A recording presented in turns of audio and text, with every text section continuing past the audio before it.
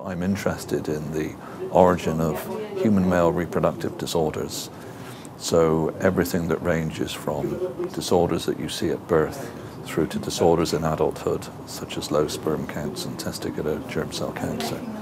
And what we've come to realize over the years is that probably all of these disorders may have a common origin in fetal life.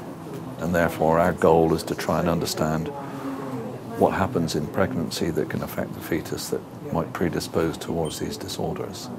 And that could be quite challenging to do, because if you have a disorder that occurs as a young man and the origins are 20, 30 years earlier, then it's quite difficult to actually connect those two events.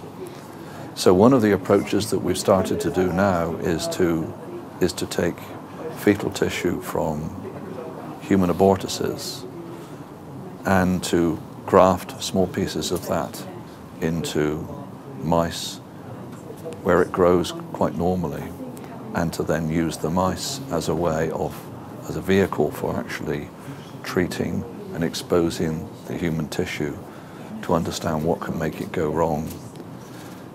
And that isn't just an idea that we sort of pull out of the air. It's because there's good evidence that the disorders that we're interested in are influenced by lifestyle and environment. But what we don't know is what are the factors in the lifestyle and environment that actually cause it. And there's only so much you can actually do by studying directly the humans themselves. So I say, if the disorder occurs as a young man and you've got to then find out what went wrong in the pregnancy 20 years earlier, it's almost impossible to actually do that in any meaningful way.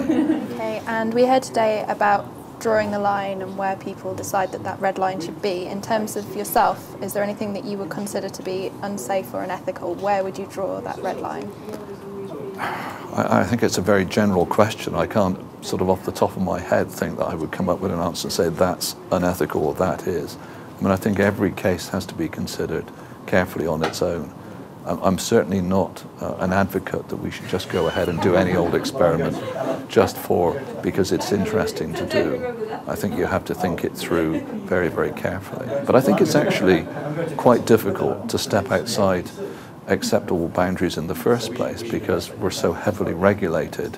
If we want to do studies, for the sorts of studies I was talking about, you not only need ethical permission for the use of the animals for the purpose you want, you've got to have ethical permission to use the tissue from the humans for that purpose. And then you've got to have the consent of the patient who is having the abortion and donating the tissue from the fetus. So those are three things. You've got to tick all those boxes before you can even do the experiment.